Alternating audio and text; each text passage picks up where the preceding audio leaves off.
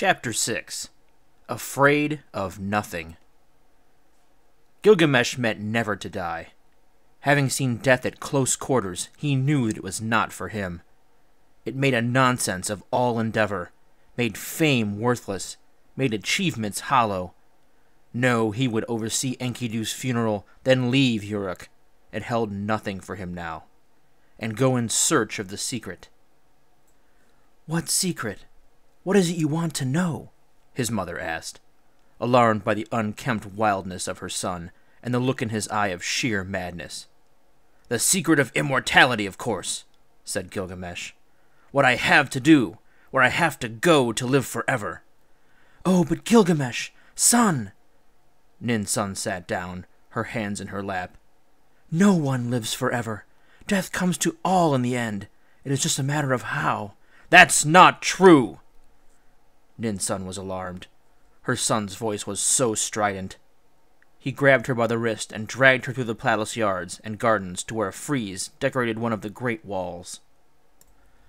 As a child, Gilgamesh had sat and gazed at it for hours.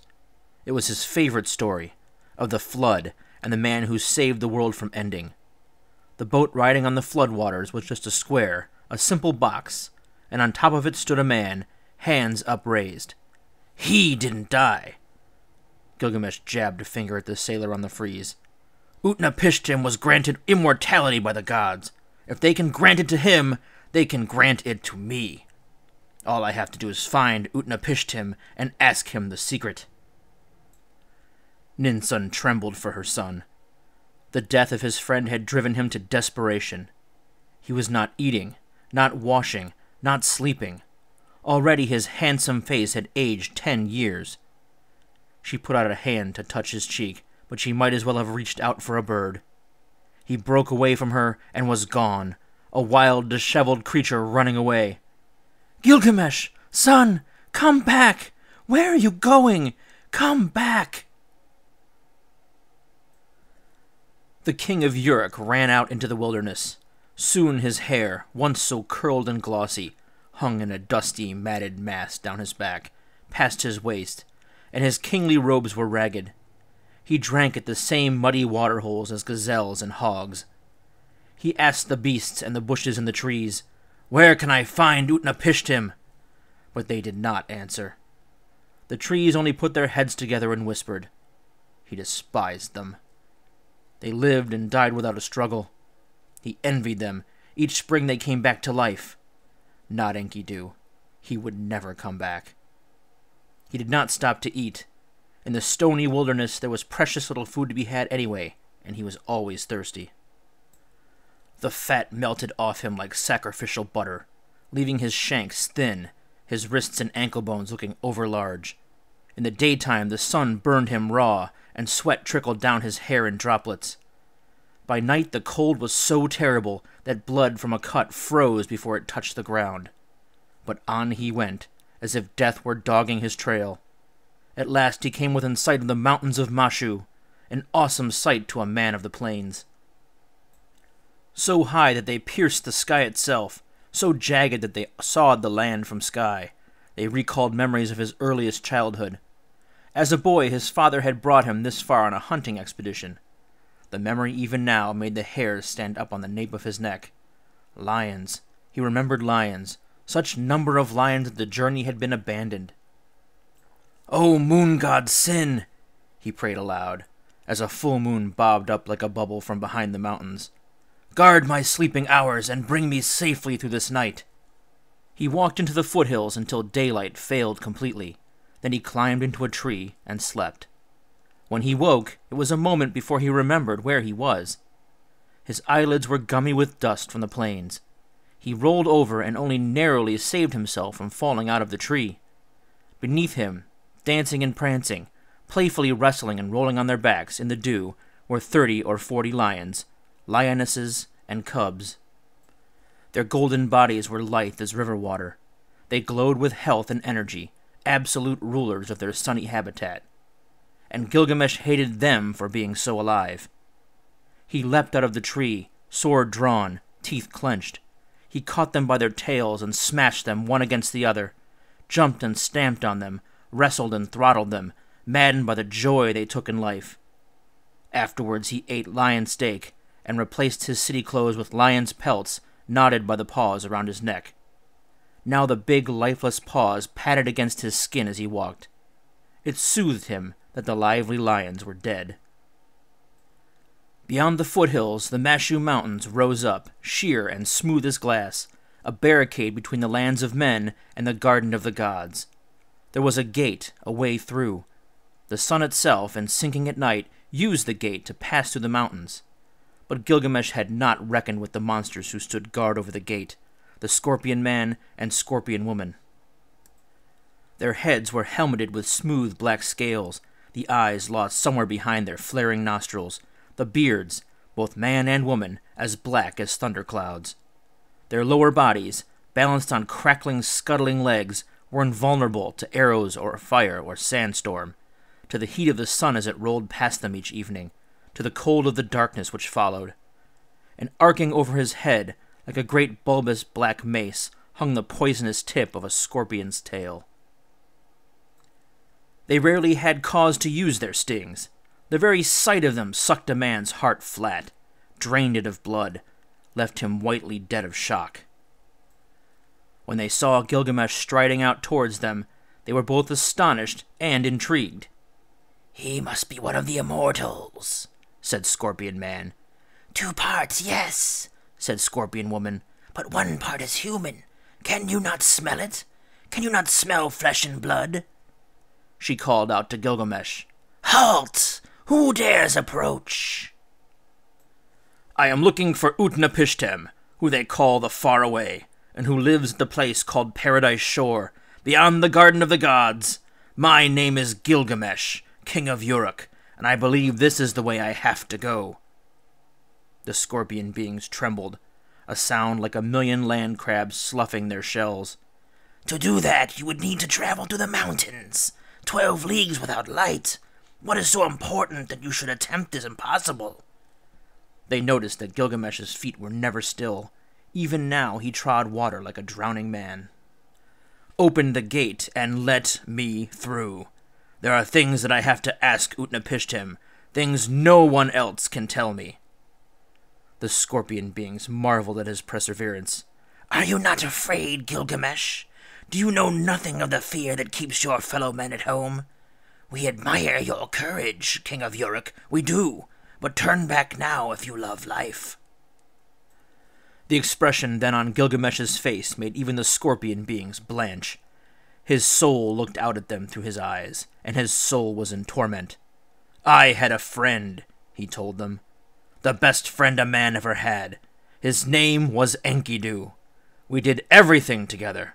But my friend died. He died, you hear? I thought that if I argued for him, I could save him. I thought that if I held him in my arms, the gods couldn't take him away.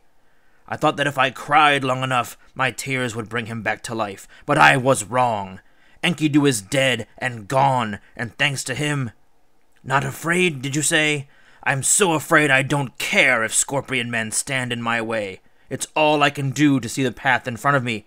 I'm so afraid. This death has turned me into such a coward that I can't sink any lower into fear. And what good is a king who's too afraid to sit in his own city? What good is a hero eaten up with terror?" The scorpion beings laid aside their weapons. They heaved open the fire-scorched gate, which had only ever opened for the sun. "Pass through before nightfall, Gilgamesh of Uruk. If you do not lose your wits in the dark, you may at last reach the Garden of the Gods. And may the gods grant you an answer to your questions, or an easy death." For a while, when he looked back, Gilgamesh could see their heads silhouetted against the tunnel's entry, dark against the daylight, watching him go. But then the tunnel's entrance was out of sight, and he was plunged into the unrelieved darkness. Dark. It was not the dark of night, pricked through with stars. It was not the darkness of indoors, with candles or embers in the grate.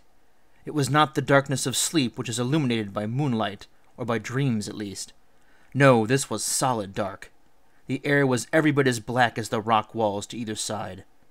No means of seeing his way forward, no way of knowing where the passage bent or its floor was aswarm with cockroaches.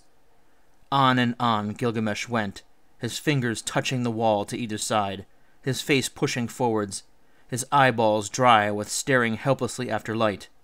The darkness had struck him blind, and he had to feel his way step by chilling step. When he looked back after 1 league, dark. When he looked forwards, dark. Inside and outside of his eyelids, dark. Filling his brain, dark. After 2 leagues there was no difference, no shaft of light, no movement of air. Dark to front and back, dark inside and out. Dark. After 4 and after 5 leagues, the darkness seemed to seep through his skin. He could taste, smell, see, and hear only darkness. The mountain was digesting him. After 6 leagues, after 7, there was still no relief. He knew what it was to be cut off from Shamash, out of touch with his god, buried alive under fathomless rock. It was almost like being dead. After 8, after 9 leagues, he might as well have been born without eyes. He thought that if he were not already mad with grief, then this darkness would have done for him. After 10 leagues, a breeze flowed into his face like black water. After 11, he thought his mind must be playing tricks on him, for a pinprick of light seemed to be dancing, far away, small as an ant's egg. As he felt his way forward, the pinprick grew to a circle, and through the circle strayed a few weak rays of light. Blinking and stumbling, and blinkering his eyes with both hands, he ran out of the tunnel and into a garden.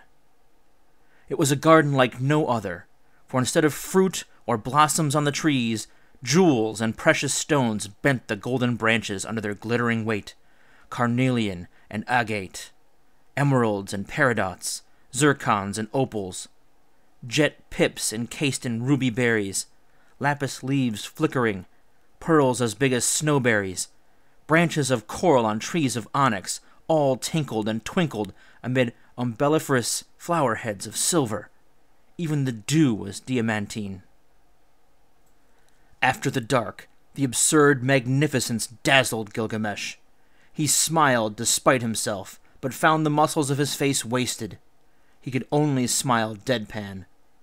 Well, he thought, despite his wariness, I have come this far. If I can do that, I can do more. Then the words of his friend came back to him like stones to choke on. Do or die. No truer words. Do or die. Chapter 7. Give Up. Beyond the garden was the even greater brightness of the sea. Gilgamesh stood toe to toe with the surf and stared out across the water, perplexed. The sea! He had heard of it, but never seen it. He looked around for help. Then he saw it. A seafront bar, its terrace overhung with vines. There was a wine press, too. Whoever lived there clearly grew the grapes, pressed them, and fermented the wine before selling it to passers-by. What passers-by? A woman as big as an oak cask sat skimming the scum off a vat of newly pressed juice. A veil concealed all but her big, bare feet. Gilgamesh could not see her face through the veil, but she could see him. As he came into view, she straightened a little. Then, throwing down her skimmer and hoisting up her skirts, she ran for the safety of the house.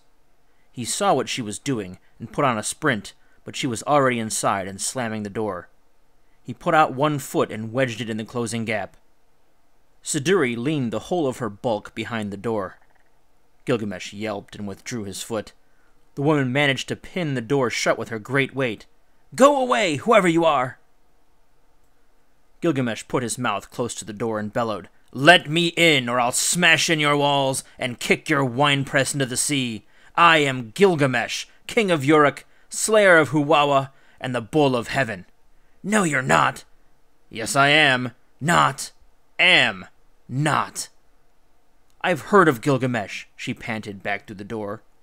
And he's young and handsome, and all the women of Uruk swoon after him with his big dark eyes and curly hair. And you come along telling me you're Gilgamesh? You You old candlewick!" Gilgamesh was taken aback. He stepped away from the door, and Siduri, who had been pushing on it with all her weight, spilled out of doors at his feet. But she was unrepentant. "Look at you," she said. "You look 104, and as if you'd seen all the trouble of the world. Look as if you've walked half the world and slept out in the weathers without so much as a hat. All skin and bone and worry, that's you," she said accusingly. "Call yourself Gilgamesh of Uruk." "I am. Not am. Not am. Look at yourself." So Gilgamesh did look into a bowl of skimmed grape juice, and even he doubted that the reflection looking back at him was Gilgamesh of Uruk. His cheeks were hollow, his eyes sunken into their sockets, his lips blistered by heat and chapped by cold. His beard was matted with filth, and his hair had turned snow-white. He slapped the reflection into fragments. "Why shouldn't I be changed?" he said. "I've traveled half the world, and I've had troubles. You wouldn't understand. How could a woman understand? I had a friend, the best friend a man could have. His name was Enkidu, and I loved him. Now he's dead. I've just walked through 12 leagues of darkness. Unless I can find Utnapishtim the Faraway, I shall die just like Enkidu. Isn't that grief enough to change a man?" During the wild and furious lament, Siduri had got to her feet and busied about writing tables and polishing a cup on her veil. "Sit down and have a drink," she said cozily. "A few raisins, look, some good fresh bread. I baked it this morning." She hummed tunelessly and threw a rock at a seagull stealing sardines from the drying rack. Gradually Gilgamesh grew calmer and dried his tears with one paw of his lion skin. "Tell me how I can find Utnapishtim, woman," he said. "Get washed first and have a bite to eat. It can't be had, you know." "What can't?"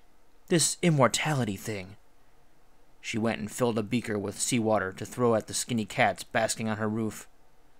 "When the gods made us, they never meant us to last, no more than a loaf of bread or a chicken's egg. We was meant to grow up, grow old, and fall off the twig. You know what you ought to do." "Find the paradise shore, not sit here wasting time." "Give up, my dear. Eat, drink, and be merry. Did you never hear that? Eat, drink, and be merry. Oh, I can recommend it. Honey cakes for breakfast, freshly grilled sardines for lunch, milk and pobs after a supper of eggs, melon. Now what did the gods ever invent that was better than a melon, eh? Except 2 melons. Lobster. Ooh, who needs paradise? You're a long time dead. There's another true thing for you. You're a long time dead. Grab the day and run with it. What you ought to do is get married. Children, that's the shape of happiness. A little hand inside yours. Someone riding high up on your shoulders, laughing out loud. Friends, yes, but a good wife takes some bettering. Cherries in bed. Someone to sit with in the shade. Someone who can weather you even when you're sour as a lemon. Someone who thinks all your jokes are funny. Someone who knows what you like to eat after a hard day's whatever it is a king does. Someone who thinks you're as much a hero for killing a cockroach as a dragon. Get married and have children. That's the way we foil the gods. I mean, what good would it do to live 1,000,000 years unhappy?" The cats came coiling and moiling back to their favorite spot. "Keep your advice for your customers. Just tell me where I can find Utnapishtim." Siduri sucked in air through her teeth, so that her veil puckered against her mouth. "Oh, now he lives over the water, t'other side of the waters of death, and no one crosses over there but Urshanabi, the ferryman. He fetches and carries things over to Paradise Shore. You could always ask him, but he won't take you anyway. Against his terms of employment, see? Be better off giving up and going home. Seems to me it's the quality of life that matters, not how long it drags on. Shoo!" Siduri lunged at the cats, flapping her skirts, sending them yowling and hissing down the beach. When she turned, Gilgamesh had gone. Siduri chose herself the fattest sardine, poured herself a cup of wine, and with her feet resting in the water bucket, ate lunch, flinging the fish heads and tails to the cats and the seagulls, as they had known very well she would. She did it every day. Ocean. The edge of all geography. The margin of the known world. Out there, what monsters lurked under the brittle glass roof of moving water? Gilgamesh's fright fueled a spitting, ungovernable anger even he did not understand. Suddenly he saw it, bobbing on turquoise shallows amid the pincushion pines, the ferry to Paradise Shore. The ferryman was applying a coat of paint to the snake-headed prow. Well, thought Gilgamesh, if it had to be done, he would do it as he had always done things, with heroic violence. He would capture this boat, as he had captured the cities of the plains. So opening his mouth and emptying his mind, Gilgamesh ran down out of the trees, hollering and yelling and dragging his sword point through the noisy pebbles. He hurtled up to his knees in the water and began smashing at the boat's stern. Over and over again he hacked at the pegs and pulley and cleats and magic symbols. Out of the corner of his eye he was aware of the ferryman gaping at him. Missing his footing, Gilgamesh slipped on a weed-covered stone and sat down with a splash. The ferryman threw his paintbrush in the air. "Now what did you want to go and do that for?" "You have to take me over to Paradise Shore," Gilgamesh demanded. "You have to take me to Utnapishtim the Faraway." Urshanabi covered his eyes with one hand. "You've made good and sure I don't, haven't you? You just smashed the steering gear and the magic that drives her where the wind don't." Gilgamesh felt suddenly rather small. He pulled himself to his feet and declared that being a king gave him the right to smash boats as and when he saw fit. "I am Gilgamesh of Uruk, slayer of Huwawa, and the Bull of Heaven." "Then you must have fallen on hard times," said the ferryman. "I heard you were young and too full of life for your own good, and here you are, looking like the bones left on a gutting table after the catch has landed. What happened to you?" So Gilgamesh told him. "I had a friend. His name was Enkidu. When the gods decreed he must die, I was made to look death in the face, and the sight terrified me. Terrified. I can't die like that. I can't die. Utnapishtim didn't. So he can tell me the secret of immortality." Little by little, the slopping sea washed all the bluster and aggression out of Gilgamesh, and he was left explaining himself, excusing himself. "Don't be angry with me, ferryman. You go there every day. All I'm asking is that you take me there once." Urshanabi shook his big, sunburned head and skipped a stone over the waves. "You ask more than you know. But since the steering gear is smashed, I'll need you to cut 12 good long poles of wood from the tallest trees you can find. Then whittle and ream them so they slot together end to end. Can you do that?" "Can kings turn their hands to such work? Thing is, man of Uruk, the crossing takes us over the river of death. If you or I so much as dip one finger into that water, or splash ourselves with its spray, we'll discover all the secrets of mortality there and then, quicker than it was meant." Humbled, Gilgamesh did as he was told, though he could not tell why exactly they should need 12 poles of wood. He discovered soon enough. Putting out to sea along the pathways left by the sinking sun, thinking every moment to tumble over the edge of the world, Gilgamesh was obliged to punt.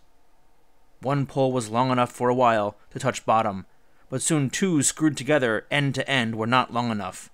He screwed on a third and a fourth, feeling the tip far below skid and skip over what? The hulls of sunken ships? The shells of sleeping turtles? The skulls of drowned men? The scales of sea monsters? Soon 6 rods were not enough.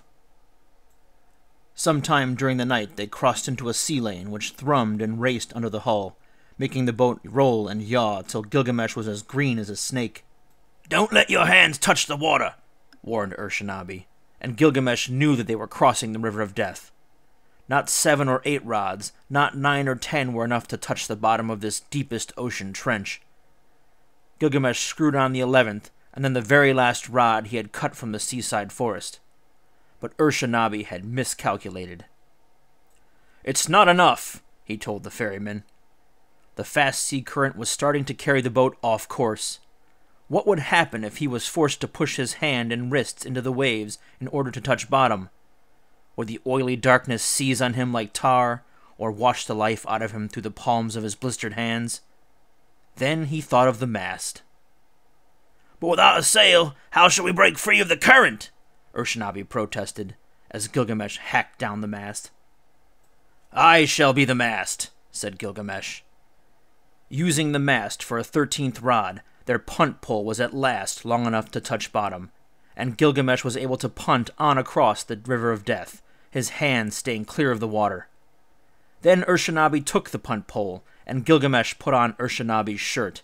His body was so wasted and thin that it flapped around him like a shroud. He stood amidships, arms stretched out to either side, and the west wind filled the shirt, which bellied out ahead of him. He thought he must be carried away by the wind, blown into the sky among the wheeling seagulls. It can't be done, you know, Urshanabi called over his shoulder, casual, matter-of-fact. The gods never meant people to live forever. Not your friend, not you, not me. You can ask Utnapishtim, but he'll tell you the same. You should stop fretting about death and settle for a good life. Do things you can look back on with pride. Make your mark on the world by all means, but then pass the baton to the next runner. That's the way of the world. Run with the baton, then pass it on. The boat slowed. Urshanabi turned and saw that Gilgamesh was no longer holding his arms at full stretch, but had his fingers in his ears, so as to not hear the ferryman's talk of giving up. Chapter 8. Far Away. What would he be like, Utnapishtim, whom the gods had rewarded with eternal life? Would he look like Enkidu, thick-set and shaggy? Would he stand larger than life, skin radiating life like the zest from a lemon? As Gilgamesh stood, arms outstretched, catching the wind in Urshanabi's shirt, he saw the shore coming closer, and on it all manner of wonderful sights. A lion sleeping while a fawn calmly cropped grass within the circle of its paws, a wolf playing alongside a lamb. The air was full of the sound of wood pigeons crooning, and doves sat in heart-shaped pairs on leafy trees. No snow ever falls here, said Urshanabi, the ferryman. The animals live in perfect peace. There's no death for ravens to gloat over. On Paradise Shore, only the hours and the years died imperceptibly, molting like feathers from a swan's back. Then Gilgamesh caught sight of a middle-aged couple sitting together under a halloub tree, he in a hammock cracking nuts, she busy brushing a little white goat. At the approach of the boat, the man in the hammock shielded his eyes to look. He had large, sticking-out ears, a thin neck, and protruding teeth. There he is, man of Uruk, said the ferryman. Not that he will tell you anything different from what I've said. Gilgamesh could hardly believe his ears.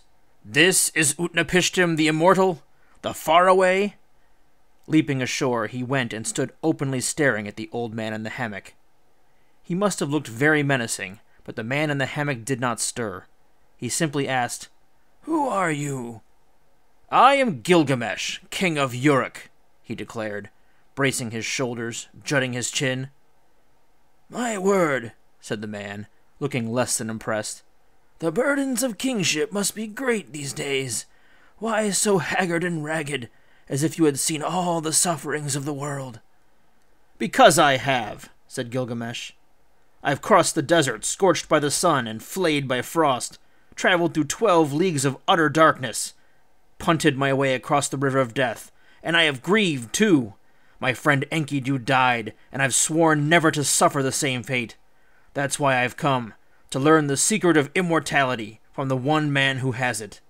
I thought you would be more what?" Utnapishtim smiled, amused by Gilgamesh's bewilderment. "More full of life? Raging and racketing about? Wrestling wild beasts to their knees? Slaying giants? Yes, yes, yes!" Without realizing it, Gilgamesh sat down on the ground, the fatigue of his journey suddenly overwhelming him. Utnapishtim's wife brought him a drink of wine. "Why, where's the hurry?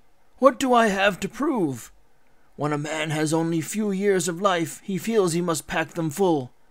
Say you were given a small trunk and told, 'You can carry away with you only as much as you can fit in here.'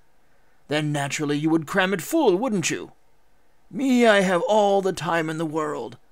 Time is not standing at my back with his whip, making me dance, making me run, making me strive. I've had time to learn the important things are few. A wife, contentment, memories, peace. You should not have put yourself to the trouble of coming all this way, he said at length.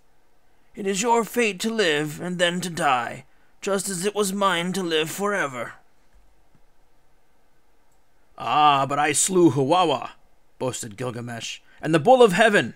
On my way here I slew a whole pride of lions. Utnapishtim nodded, less impressed than Gilgamesh would have hoped. Might I venture to suggest, he said, that the gods would prefer their works of creation alive rather than dead? Tell me, said Gilgamesh tersely. Tell me how you came to be immortal. And while he listened, he was thinking, at the back of his mind, what can this man do that I can't? When Enlil began creating the world, said Utnapishtim, his workmen were his fellow gods, Anu, and Ea, and Wee, and Nergal. But long before the last riverbed was dug, the gods threw down their spades and pickaxes and refused to do another stroke. Then Wee came up with a solution. They ought to create some kind of creature to complete the work. Thus human beings were created. They were ideal. When they could not work anymore, they died. But there were still enough, because they reproduced themselves at such a rate. Soon cities grew up, swarming like anthills with industrious little people. The only snag was the noise they made. All day long they quarreled and laughed, bartered goods in the markets, sang or made speeches. They left their babies out in the sunshine, and the mewling and shrieking was more than Enlil could stand. "What is that noise?" demanded Enlil. "It's the people," said Ea. "Busy little things, aren't they?" "Thin them out," hissed Enlil, nerves frayed from lack of sleep. "Send Plague to prune the noisiest." Ea did as he was told, but he had grown fond of humankind and hurried off ahead of Plague to warn them. When Plague arrived, the cities of Earth were silent as mirages, the citizens moving about their business wordlessly, the market traders miming, the babies' mouths plugged up with honeycomb. And while they remained silent, Enlil was content to let them live. But as time passed, of course, as generations came and went, the noise built up again, nagging and squabbling and cheering. "Silence their caterwauling!" yelled Enlil out of the windows of heaven. "Send drought and famine. Perhaps when they are dead of thirst and starvation, these humans will finally be quiet." Well, Ea did as he was told, but hurried ahead to warn the people of Earth. Once again the cities fell silent. Once again Enlil relented, and drought and famine withdrew. But as time passed, of course, the noise built up again. Wars and fairs, circuses and parades, building sites and forges. Enlil slammed shut the windows of heaven, but it hardly made a difference. "I will not have this din! Drown the whole pack of them!" he bawled. And this time he summoned all his brothers and sister gods, and made them all consent to the destruction of mankind. And this time not a word to a soul, not a single soul. Agreed? Shamash bowed his head in consent. Anu grunted and put his fingers in his ears. Even Nergal, who had shaped mankind, agreed.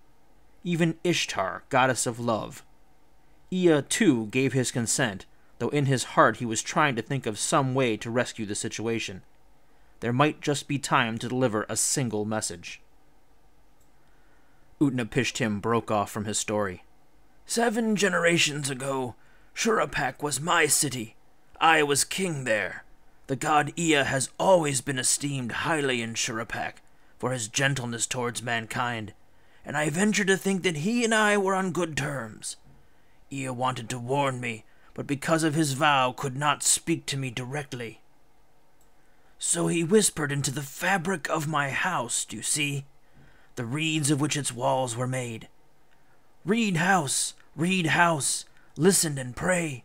Would that your walls were torn down today, and from your reeds were built a craft, a huge pitch-covered roofed-in raft, as tall as she's long, as wide as she's square. that those who board her might then be spared. The doom the gods have ordained for mankind, a flood which once come will leave nothing behind. Do not sleep, keep watch, keep awake, or the thread of life will forever break. That night when the wind blew on my house, the reeds whispered Ea's words to me as I slept, and I dreamt what I had to do, save all of nature from Enlil's damnation. I told the people of Shurappak that I had been summoned to sail to the underworld to pay for my sins, and that's why I was building a boat. How could I tell them the truth? Workmen are easy enough to come by as well. I just offered unlimited supplies of roast meat and rough wine. In a week I had a boat. It had 7 decks in all, each one divided into 9 sections by bulkheads to keep the various animals apart. You can't put gazelles in with lions. I mean, you couldn't in those days. I made the reeds watertight with a mixture of melted pitch, oil, and asphalt. It was big, unimaginably big. It covered an acre of ground, and each side of the deck was 120 cubits long. A cube, in fact. Not a seaworthy shape. Not an easy shape to launch. We had to keep shifting the ballast about until she would float 2/3 underwater, stable enough not to turn turtle. I loaded aboard my family, my animals. I took 1 male and 1 female of every species, so that afterwards, after the catastrophe, they would be able to reproduce and replenish the earth. I mean, what would the earth be without its animals and birds? In the evening, the rain began. Never seen weather like it. It turned the ground to slurry in an instant. So I went aboard myself, slithering and sliding on the mud slick round the boat, climbing the scaffolding and battened down the last open hatch over my head. It was dark, only the hissing of the rain on the reeds and tar, as if all the waterfalls of heaven were falling on our heads. But that was nothing. At dawn, the Lord of the Storm summoned up a black cloud that smothered the whole plain of Shular and Hanish. Water seemed to well up from the ground, from the abyss under the earth. The goddess of the underworld smashed all her dams and let it come fountaining up. The 7 judges of hell came roaming through the land, torches held aloft, so that the sky outside was permanently lit by an eerie flicker. Great rods of lightning wedged between heaven and earth. That storm smashed the land like a cup. The boat was soon riding floodwaters through city and plain and forest. I had to stay at my tiller every moment, or we could have foundered against a drowning palace, or snagged on the branches of some tree.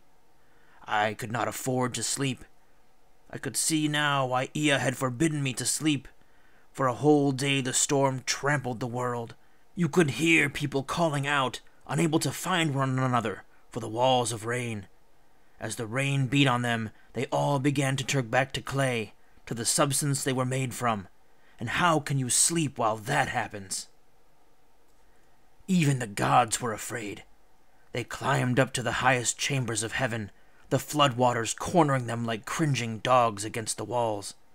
You could hear the goddess Ishtar howling with remorse, because she had gone along with Enlil's damnation of mankind. "Aren't they my people? Didn't I help to give them life? Now look at them, floating in the ocean like so much fish spawn." She wasn't alone in grieving. All the great gods of heaven and hell put their hands over their mouths and wept at what they had done. For 6 days and nights the storm went on, and not for one moment did I close my eyes or sleep. Even when every animal and every child and every star seemed to be asleep, I stayed awake, my hand on the tiller, praying for deliverance. When the drumming of the rain finally stopped on the 7th day, I threw open a hatch, and a bolt of sunlight fell in my face like a bale of yellow hay. I looked out from my ark, and what did I see? Nothing. There was nothing to see. Nothing in any direction but water, flat as any rooftop. I don't have to tell you. I sat down and wept. I lay down and cried like a child. The whole of mankind turned to clay. the whole of nature reduced to a slick of red dust under countless fathoms of water. My head was stuffed with sleep. I was reeling with weariness. I didn't know whether to believe my eyes or not, but it seemed to me that about 14 leagues away there was an island. I blinked and bleared at it. Yes, a bare mountain tip was sticking up out of the water. I won't say I steered for it. We were drifting towards it, willy-nilly, and there we wedged. For 7 days we sat wedged on that mountain top, while the flotsam of a lost world drifted by us. Dolls, dishes, gates, wheels, bottles. On the 7th day, I brought up a dove up on deck and let her go. She flew away, but clearly there was nowhere for her to perch because she came back. The next day I loosed a swallow. She flew away too, but the land was still drowned, because back she came. On the 3rd day I loosed a raven. She circled slowly, blackly into the sunny sky, then flew off. She didn't come back. That's when I knew it was safe to open up every hatch and free the animals from below decks. They lumbered out past me, leaving behind a litter of feathers and fur and a stench I won't even try to describe. I watched them straying further and further from the ark as the mountainside gradually emerged, steaming from under the shrinking floodwaters. I was easily visible from heaven, easily picked off if Enlil was still bent on destroying the entire human race. So I took 14 cauldrons of oil and set them up on the mountainside, lit fires under them of the sweetest-smelling wood I could forage. As the fumes went up from those cauldrons, the whole dome of the sky was filled with the sweetest smell imaginable. The gods were drawn to it, like flies to honey, like shark to blood. They couldn't keep away. Snuffling up the sweet smoke, they came sighing and swimming through the rain-washed air. Last of all came Ishtar, lovely Ishtar, wearing a necklace of jewels that were every color ever given a name. Red, amber, yellow, green, blue, indigo, and violet. When she saw that the flood was over, she lifted it over her head and threw it into the sky, swearing, "I shall remember these days, but the jewels of my throat I shall never forget." She had invented the rainbow, you see. Enlil came, of course. When he saw my boat, oh, I thought he would smash it with a single thunderbolt. "What?" he yelled. "Has one of them escaped? Who warned him?" I cowered down under a corner of the ark, with my head between my knees, hands over my ears. But then I heard my friend's voice. Ea was speaking up for me, reasoning with Enlil. Punish people when they sin by all means, but don't destroy them utterly. Where would we be without mortals to dig and tend the earth, to press the oil for our sacrifices, to build the temple for our worship? Do you think we'll take up our tools again and labor and sweat? Think again.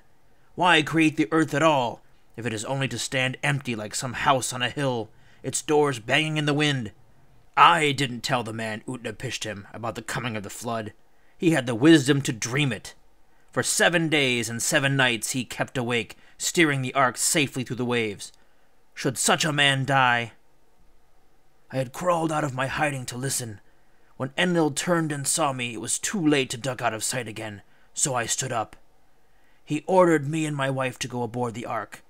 With trembling knees we went up the gangplank again, and knelt down on the upmost deck. Up came Enlil, closer and closer, reaching out his hands. Then, just when I thought I would die of fear, he took both Saba and I by the hand and stood between us. He touched our foreheads and said, "Live forever, man of Shurappak. Make your home on Paradise Shore, beyond the River of Death, and live forever as we gods do." Chapter 9. The Bread of Sorrow.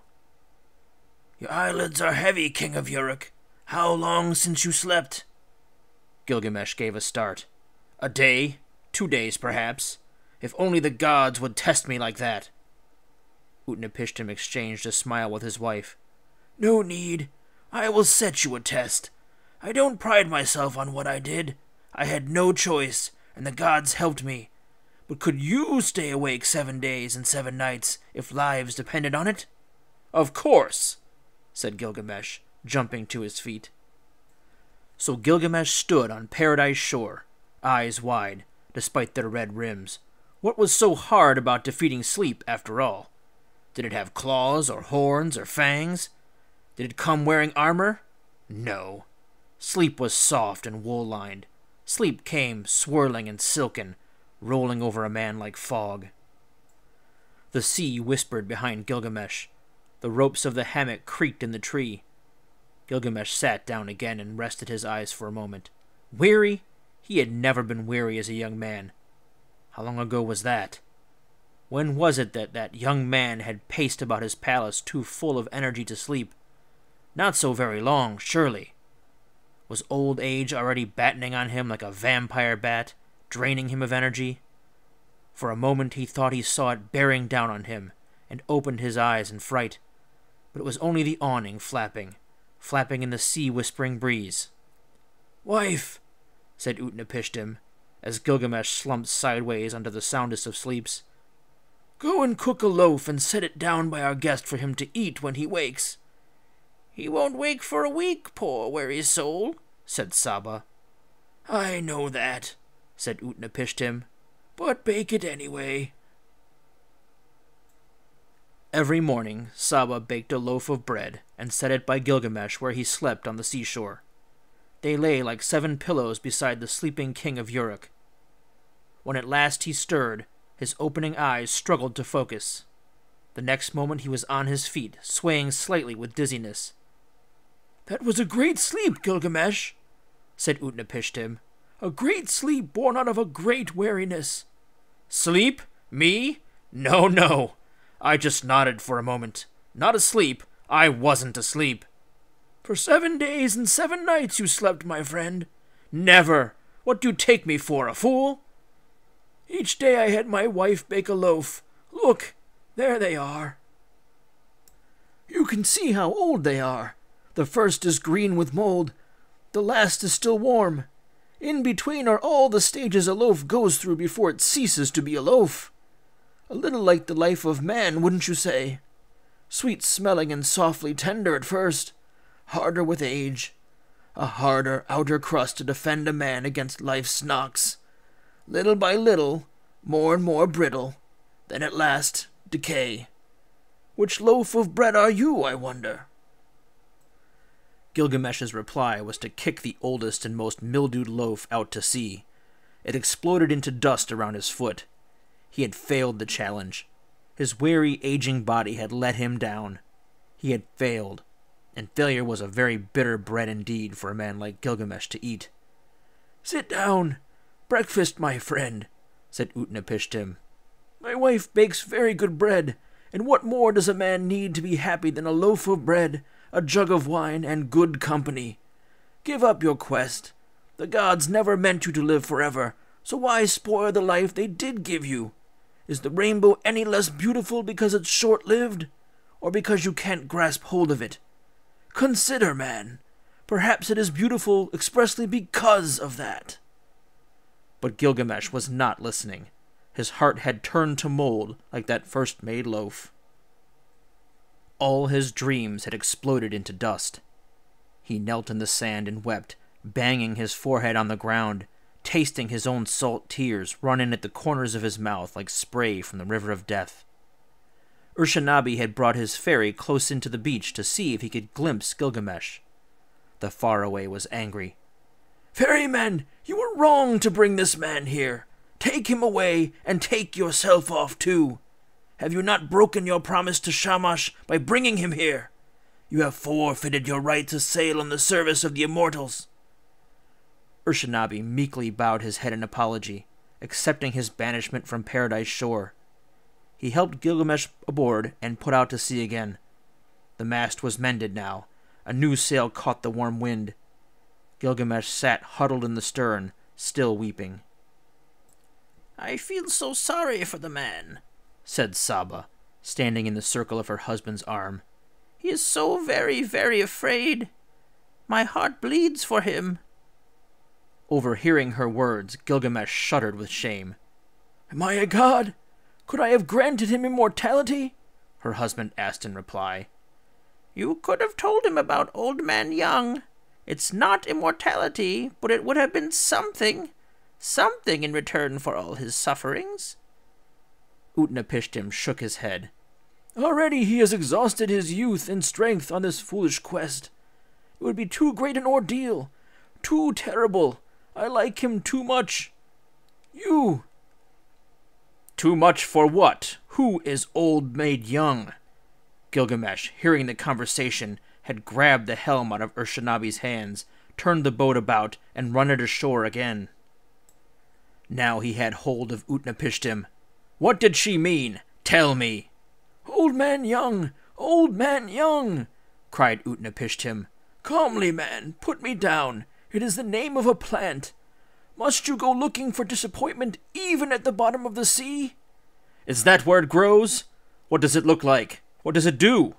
How will I find it? Tell me everything.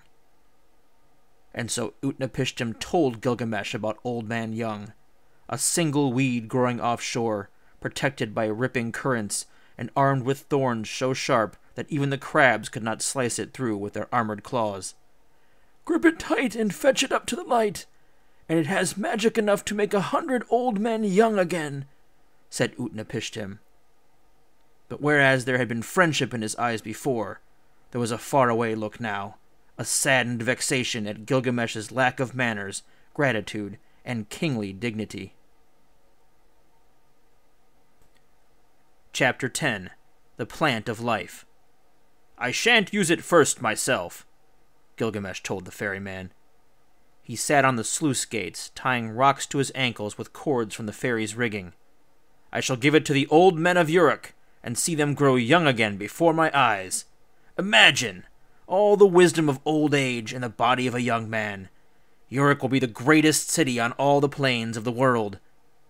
The rock scraped the skin from his ankle bones, but he barely noticed, so intent was he on finding the prickly plant. At the mouth of the nearby river stood a reservoir of fresh water.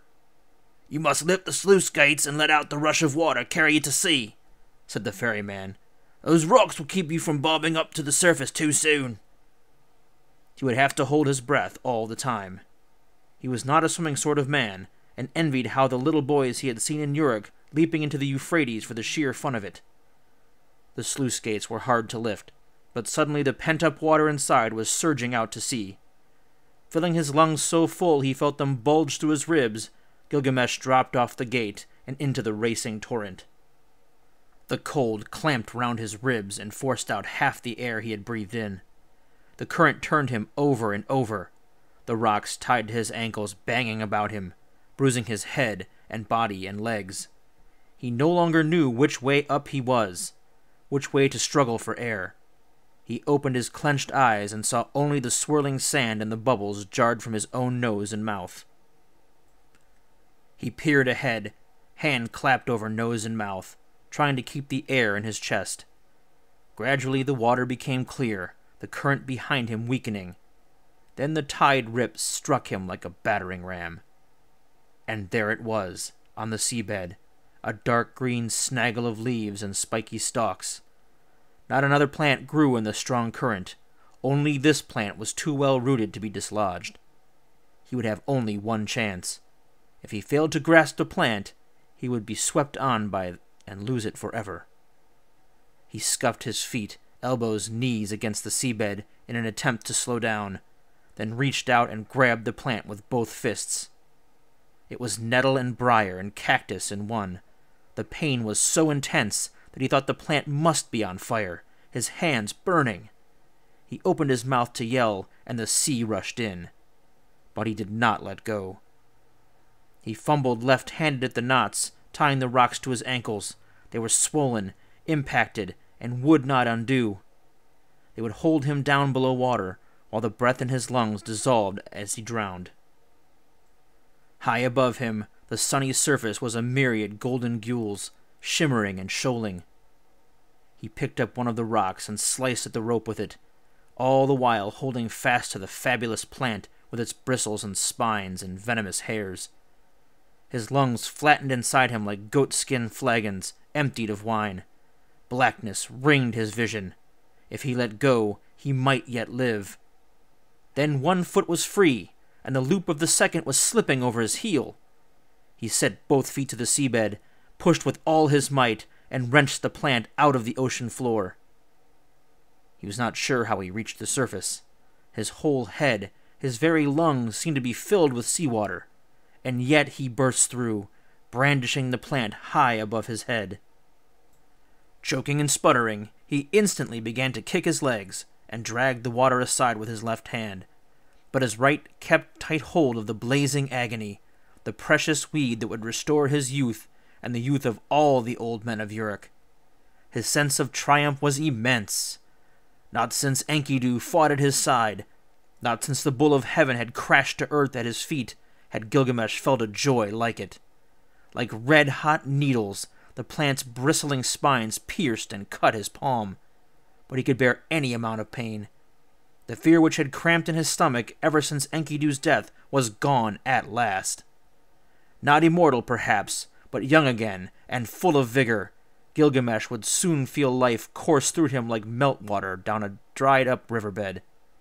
He would have time and strength enough to do such deeds as would make the gods relent and say, "Look! Look at this Gilgamesh! Shall such a man die? Never." Gilgamesh trod water. The waves shouldered and shoved him. He could not see the shore. He had used up all his strength in picking the plant. What if the current was sweeping him out to sea? What if it washed him out as far as the river of death? What good would the plant be to him then? Then he rolled over, and to his inexpressible joy saw a snake-headed prow rearing up out of a golden bow wave. As Urshanabi pulled him aboard, Gilgamesh prattled and babbled like a little boy. He whirled Urshanabi about in a wild, wet dance, and Urshanabi laughed and struggled, nodded and danced. He had grown fond of the impetuous king of Uruk. Suddenly Gilgamesh wanted very much to be home in Uruk, to tell his mother, to see his shady rooms again, to know how the rebuilding work was progressing. He should not have left his people in a time of drought. Was that any way for the father of his people to behave? Suddenly he stopped dancing. "Urshanabi, what have I done to you? I've robbed you of your livelihood. I put you out of favor with the gods." Urshanabi shrugged. "Come home with me, Urshanabi. Come back to Uruk. The Euphrates is no sea, but at least the spray of it can't kill you. Come with me. There's no place in the world like Uruk." As the two men sailed back over the ocean, the seawater dried on Gilgamesh and left him salt-caked and uncomfortable. Brown blood caked his hands and arms from where he had grasped the plant, and his hair was seeded with saltwater prawns.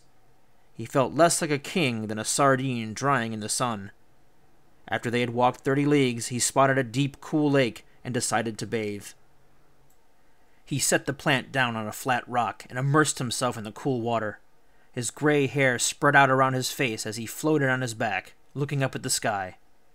Soon he would be wearing linen again and eating stoned olives and taking a glass of wine on the sill of his room in the Uruk palace. He would offer up sacrifices, making things right with the gods. He would ask their blessing on the people of his city, then summon the masons to carve this latest adventure on the bare wall. The fights, the victories, the achievements. He would give Urshanabi some post in government as compensation for what he had lost. Poor man, to think I had caused his banishment. He thought of Siduri, the wine seller on the seashore, and how pleased she had been when he called on his return journey to show her the plant. Even so, she had repeated her advice. "Take a wife. You think this bit of greenery makes you happy? It's nothing in comparison with a child." The cool, clean water crept in at his ears and the corners of his mouth and eyes. He was very happy. There were good people in the world, more than he had thought. Glancing toward the rock, he saw the green plant, a tatter of thorns and spines. He saw the snake, too, of no great size, just a common snake. It slithered out of a crevice, tasting a peculiar scent on the air with its quivering forked tongue. No! It crossed the rock in a twinkling, unhinged its jaws, and swallowed the plant, insensitive to pain. No, no, no! At once its dull mantle of scales split from end to end, and a new snake emerged, shining and brightly colored. Then it was gone, leaving behind the transparent husk of its sloughed skin, leaving behind its old age. Not a stem, not a leaf, not a bristle or a thorn remained of the plant called Old Man Young, and all its magic, every twinkle and shimmer, was gone too, down into the snake's belly. Chapter 11. Home. Gilgamesh knelt on the bank of the pool, vomiting his misery in great retching sobs. He beat his torn fists on the ground and howled like a wild animal. All gone, Urshanabi! What was it all for? All those weeks, all that suffering and pain. What am I? Nobody. Some sick old man with nothing to show for it but tears. Oh, I wouldn't say. Urshanabi murmured comfort, but Gilgamesh was deaf to anything but his own lament. They traveled back through the Garden of the Gods, gathering up gemstones like so many fallen petals from under the flower bushes. They stumbled back to the Mashu Mountain. Somehow it was not so dark for two. Besides, the darkness inside Gilgamesh was 10 times as black. They traveled back to the gates of Shamash, where the scorpion guard stared at them in astonishment. They traveled back to the mountain pass where the lions had prowled. There seemed to be just as many as before, but now Gilgamesh was startled by their beauty. Their hides suited him better than they had hid him. He did not want to slaughter them. They would soon be enough dead, bereft of their lithe, elegant beauty. Tell me about Uruk, said Urshanabi, and Gilgamesh found he was eager to do so. The city is 1 part field, 1 part town, 1 part gardens. Then there are the temples, of course, wonders of the world. The water from the river is ducted to the city, threads of silver everywhere, like wire in a tapestry. The wall is high and curved. The foundations were laid in the days of the 7 sages. Even when the bull of heaven stamped, those walls stayed standing. Urshanabi listened without interrupting. My builders are the best. My masons take pride in their work, and my gardeners are skilled at grafting and pruning. I wonder you ever left such a place, Urshanabi remarked mildly. So too did Gilgamesh when he saw Uruk. Each familiar roof and tower and window was like the features of a well-loved face. The perfumes of his childhood came to the gate to meet him. At least he had lived to see it all again. As he walked through the streets, people idly looked up at those 2 grubby strangers. A murmur of excitement built up in their wake. Can it be? It can't be. The king, you mean? Never. He's long dead, surely. Come and see. Go and tell the children. Look, look. Gilgamesh the Mighty has come home. Where are the banners? See how white his hair. Where has he been? An inexpressible tenderness filled Gilgamesh. After being in lonely, distant places, it was good to see so many familiar faces. After the brown of the stony wilderness, the black of the mountain's interior, he wondered at the multi-colors of the city. He had forgotten how many flowers there were, how the awnings and drying washing added to the gold of masonry, the red of the terracotta. He had forgotten all the noises, too. Women singing, dogs barking, chickens cackling, donkeys braying, the vendors shouting their wares. Only the sound of building had fallen quiet, with no one to order new towers or temples. A woman's voice drifted from a window. Worst news I've heard. Must we go back to war and work? She came to her window and looked out, straight into the face of the king. Her eyes, already fearful, widened into terror as she realized he had heard her. She feared for her life. Gilgamesh returned her a smile, an awkward, grimacing smile, realizing how rarely he had ever smiled before. At his shoulder, the ferryman stood gazing about him. "Well, Urshanabi, didn't I tell you it was the finest city in the world?" Urshanabi smiled and nodded. At last, Gilgamesh's tour of the city brought them to the carved friezes depicting the deeds of the past heroes. There was Utnapishtim, his odd cube-shaped ark wedged on a mountain-top. There were the 7 sages, and there were Enkidu and Gilgamesh bringing home the tallest tree from the cedar forest to build new gates for Uruk. "And this, I take it, is Enkidu," said the ferryman. Gilgamesh had left Uruk before the scene was carved. At first he could not bear to look. Then he could not stop looking. His hand reached out towards the figure carved high up, far larger than life, in bas-relief. His fingers came to rest on the ankle of Enkidu. "I came back, friend. Just as I was, but I came back." Urshanabi saw that his eyes were full of tears. The ferryman smiled and shook his head. Nothing could be farther from the truth. Chapter 12. The 12th Tablet. The skies over Uruk were smoky as the king's sacrifices burned. Meat and fruit, oil and flowers. The gods were drawn like flies to circle in the perfumed air. After fulfilling his duty to the gods, Gilgamesh sent for his masons. The people groaned. Now the building would begin again. Soon it would be the wars. But Gilgamesh was too wary for battle campaigns. Since destroying the steering gear of the ferry boat, he thought twice about destroying things. Fearing death, he no longer wished it on the young men of his city. Exhausted, he no longer wanted anyone to work themselves into an early grave. He did not want anyone to mourn, as he had mourned for Enkidu. He looked at the old men and felt responsible for their frailty. But he did send for his masons and scribes. He told them to carve his adventures on the wall of heroes, and write them on clay tablets for future generations to read.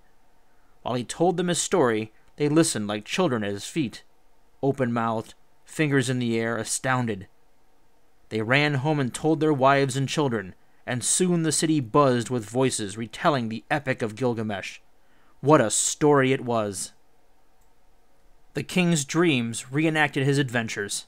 Sometimes he woke crying, sometimes screaming, and sometimes he even woke up laughing. Through his window he heard the people say, "He has changed! How he has changed!" But how could that be? He had not gained immortality. He had not eaten the prickly plant. Surely it was they who had changed. Once they had hated him, and now, for some reason, they loved him. When the frieze was finished, he went to look at it. "But tell me, why this empty panel at the end? Do you think I will be going on more journeys?" asked Gilgamesh wryly. "No, sire, but begging your pardon, sire, that panel is to show your funeral." Gilgamesh rocked as if he had been struck. He returned to the palace and asked to see what his scribe poets had written. They brought him 11 tablets. "I suppose you realize this is incomplete," he said, his voice harsh and rasping. "You have not recounted my death." The scribes bowed low. "Naturally there will be a 12th tablet, my lord king."